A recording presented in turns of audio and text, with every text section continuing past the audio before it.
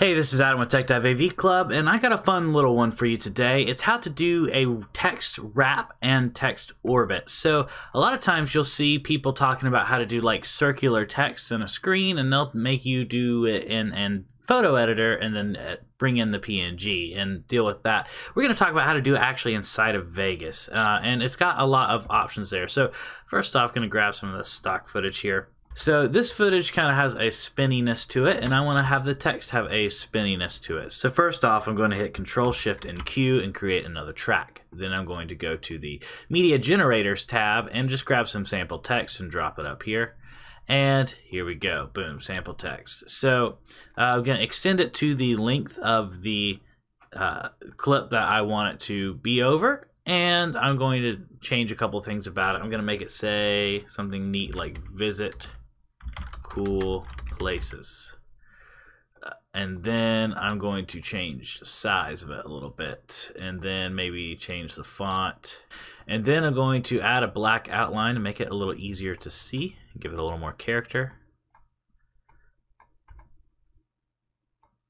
Bump that up. Boom. So now I've got, it says visit cool places as a cool place is being drone shot. So that's the simple part. That's the part you know how to do. So the next part is you just grab an effect here. It's called Tiny Planet. It should be in the last few versions, I think. I think this came in like 17 or I can't remember exactly. But if you got 18 or 17, I think you should have this effect. So all you do is you grab the default effect here. Boom, drop it on there. Boom. Now your text warps.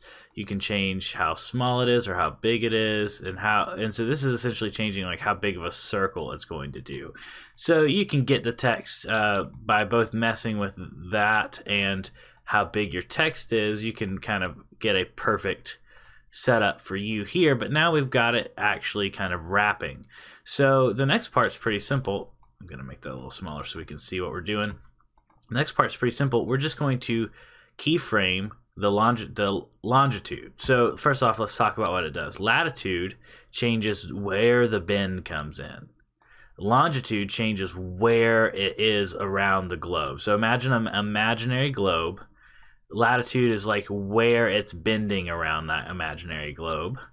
Longitude is where it is around that imaginary globe, and Z is how big that imaginary globe is. That's essentially what it is. So we're going to make it a little bigger here. There we go. And so now all we need to do is hit this keyframe button, and depending on the direction you want it to go, you can either start with this keyframe. If you have this keyframe sync cursor media locked, you can start at the very beginning, and then you can have it start on top and go this way, or if you want it to go this way clockwise, which is what I want it to do, you'll have to start with it all the way at the 360. So just all the way at the end here, and then move your cursor all the way to the end of your shot, and boom, move it back down, and now you've got your text circling. So you think that's great and all, but I want it to circle faster. Okay, just move your keyframe closer together. And then you think, well, that's great, that makes it faster, but then it's going to just kind of freeze in place after the first revolution. Well, as soon as you get to that point, as soon as you find the speed you want, if you want it to revolve over and over again, just cut it right there, and then you can just hold Control and make a copy of it and hit yes, create a new copy, and then you'll have it looping continually.